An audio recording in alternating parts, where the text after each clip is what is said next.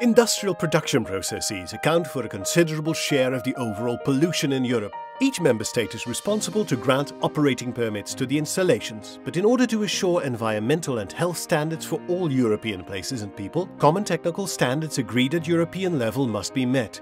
Environmental technical standards, the BAT conclusions, the best available techniques conclusions, are established through a process that involves member states, industry representatives, environmental organizations promoting the protection of the environment, and of course services of the Commission.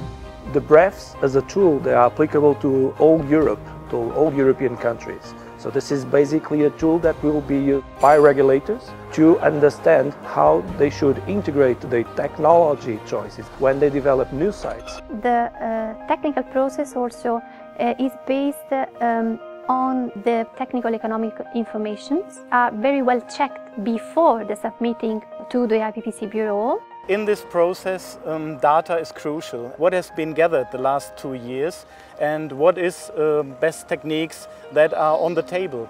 This results a greener European industry that shares high environmental standards while remaining competitive.